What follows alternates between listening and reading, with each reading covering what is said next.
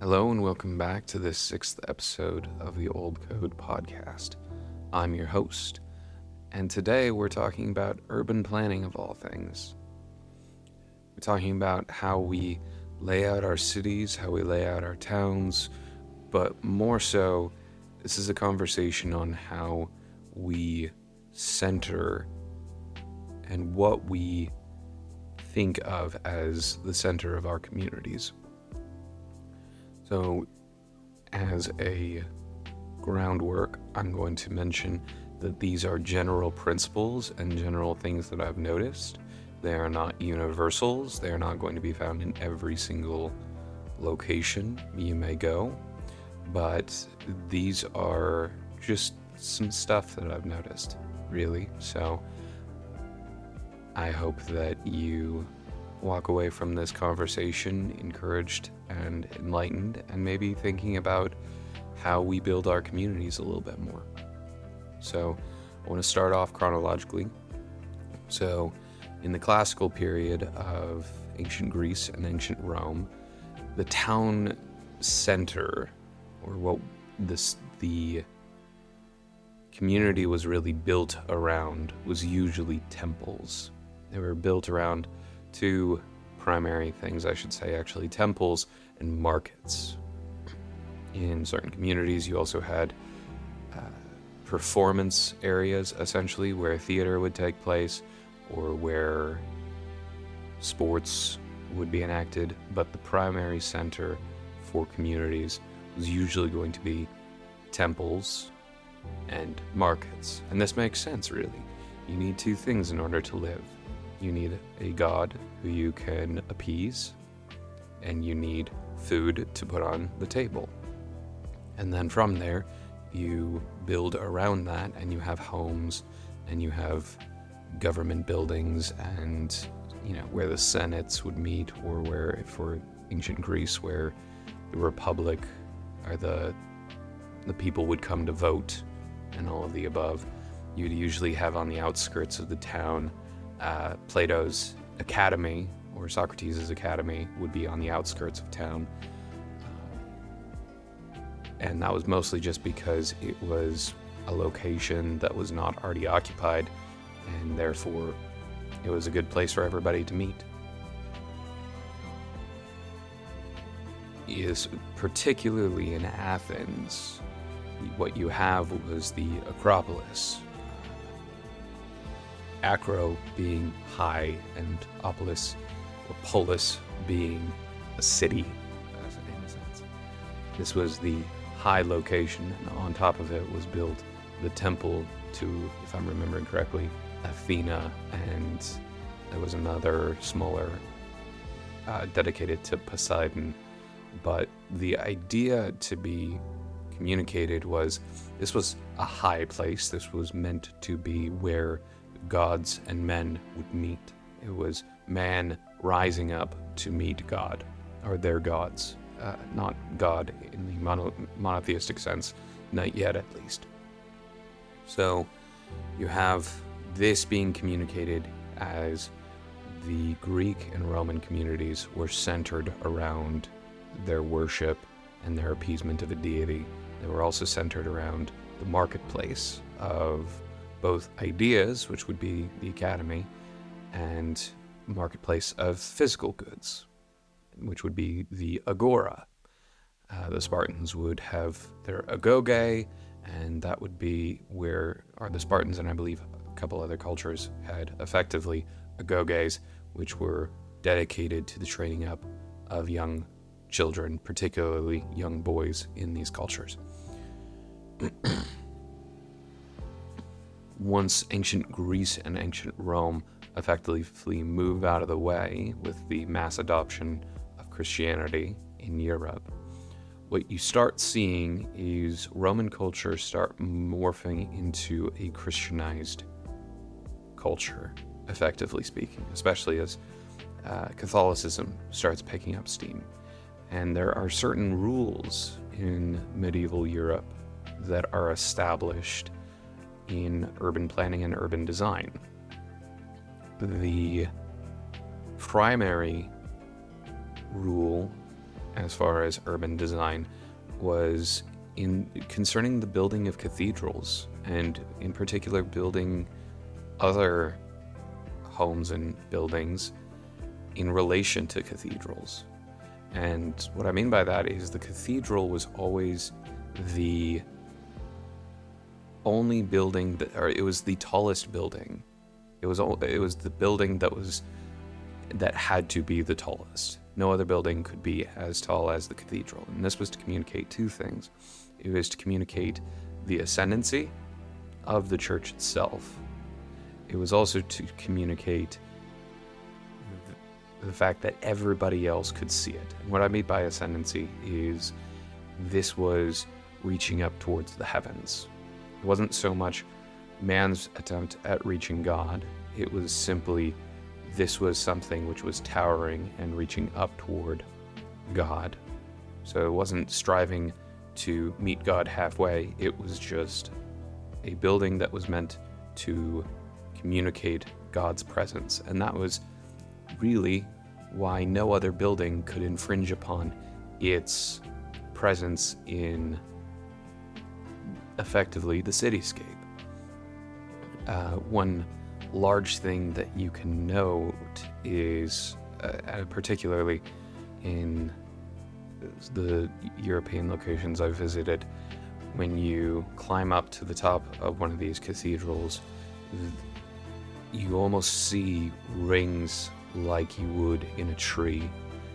These towns are built not so much in concentric circles, but you can see how the city effectively radiates from these cathedrals.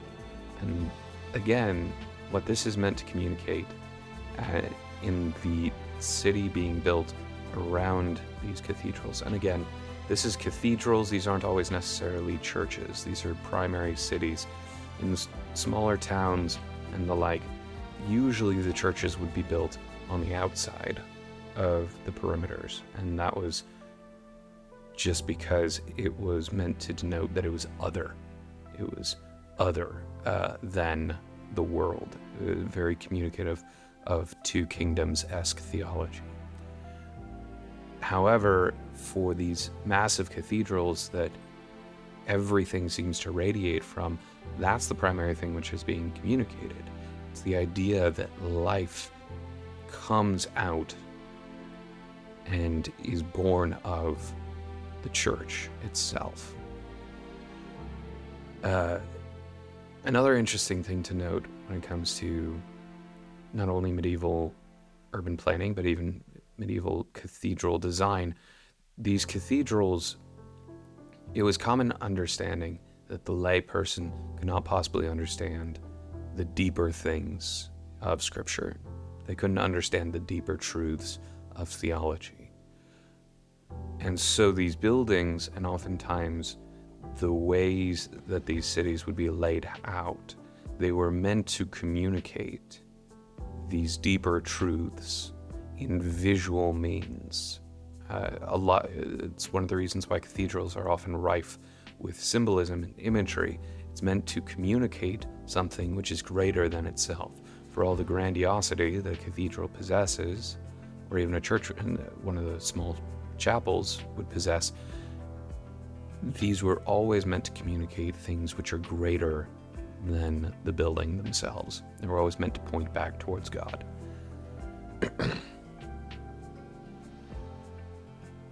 And that's really where community was derived. The life of the town, the life of the city, was built around churches. And you had typically you had two prominent buildings or building projects. You had the cathedral, and then you had the fort. Sometimes the cathedral or church would be built within the fort, but again, you have two prominent buildings, very much like you had in ancient Greece, where you had two prominent areas. You have the fort, which is the defensible location, which is where you can be protected from by outside forces. And then the cathedral, which is where you are effectively protected by God from spiritual and demonic forces. This is a safe place. That was always what it was meant to communicate, was this is safe from the powers of sin and death. I'm not going to get into the theology really behind that, but that is effectively what these things were attempting to communicate in the way they were designed. Even the routes in the city during processions in times of Easter or the Ascension of Mary, all of these different feasts, there were specific routes laid out through cities, typically in order to communicate truths or communicate what they perceived as true. And this again goes back to our conversation on truth, goodness, and beauty. Beauty is something, and I'll add a caveat to what I said last time. Truth, goodness, and beauty, inherent to anything, is meant to point to something greater than itself. A factual truth, a loving truth, always points to the Creator which established such truth. Goodness always points toward the goodness of God, who is the most good. Anything beautiful is only beautiful because it participates and partakes in God's beauty. All beauty, all truth, all goodness, they're a derivative of God's beauty. And so when they were laying out these towns, the goal and the desire was to point back to God and to communicate greater truths in common means. So really that was the medieval philosophy behind certain architectural and urban design principles. Moving on, you don't really start seeing much of a difference until you start getting into, I want to say 1800s America. You see this in old towns still, where the church was the primary thing. A lot of towns in New England were built on the principle that they were effectively New Jerusalems, or new cities of God. So you still see certain aspects of medieval building principles in old towns. You see this to some degree or another in somewhere like Boston. However, what eventually supplanted that, and again, this is a general principle, what eventually supplanted that was the building or communities around town halls or courthouses. We even have this to some degree in our state capitals. The Capitol building, the design in most Capitol buildings is very reminiscent of the same classical architecture, could be compared to the Vatican even in a very real way, because it's meant to draw on the neoclassical look. It's presented in neoclassical, I should say. However, where something like the Vatican or somewhere like a cathedral is meant to point to God, these town halls, these state centers, these capitals, they're always meant to communicate the power of man, truly. It's communicating the power of democracy. It's communicating the power of, this is what happens when people can come together and communicate what they desire and come together for a consensus.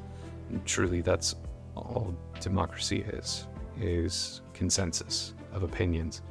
So where the classical and medieval idea was built on how do we communicate God and how do we communicate to God, the more modern and American neoclassical urban design is centered on man's will. It's centered around, we're building our towns not around a source of life, but a source of order. And that source of order is not, in fact, God. That source of order is man. It's man's will. It's man's rationality. towns are built around the idea of man's own rationality as opposed to God's established order. So, in a very real sense, I just want to lay this out for you, for your own consideration and for the way you think, possibly even about how we lay out our government. We have our officials swear on the Bible. I know recently they've started allowing multiple, air quotes, sacred texts for people to swear on. But ultimately, their oaths are only as good as their word, and if governments and politicians are to be taken the quality of their word, that's not exactly the best litmus test for how we consider them. But in your mind and in how you develop community, how are you synthesizing a community? Are you building it on your own desires, your own rule and reign? Are you building it on your own sense of right and privilege?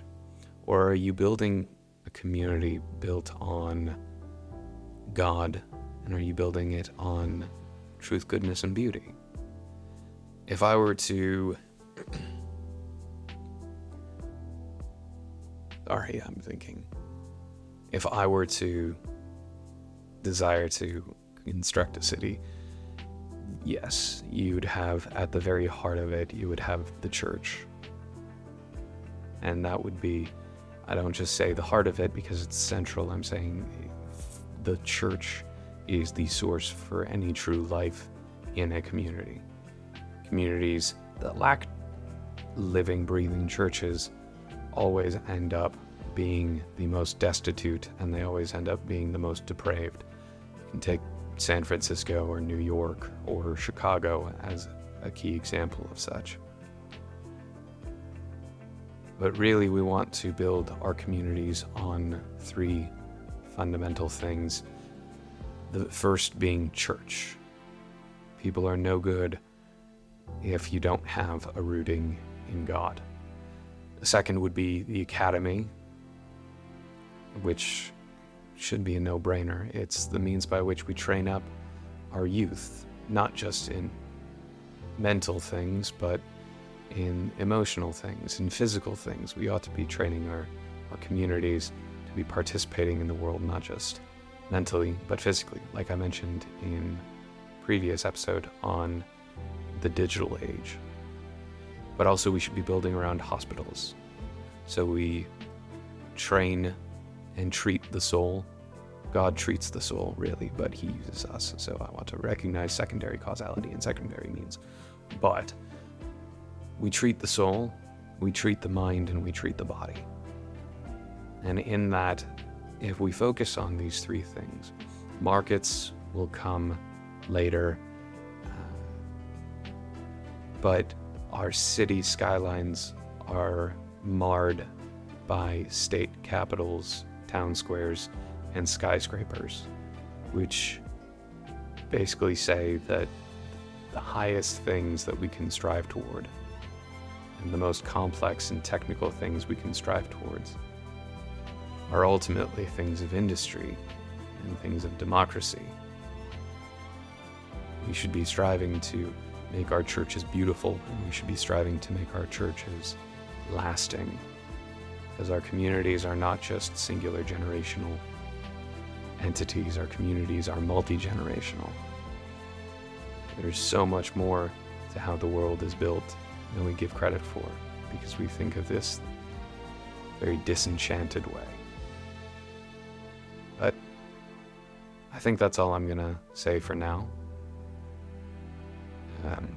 I could talk for hours on American building standards, but I think I'll save that for another time. In any case, I hope this episode encourages you to think about how you structure your life, how you structure authority, how you think about what we build and why we build it. And maybe to not be so quick to judge when we see a cathedral stretching towards the heavens. In any case, this was the Old Code Podcast. I hope you are left encouraged, and I hope you are left hopeful for potentially better ways to move forward into the future.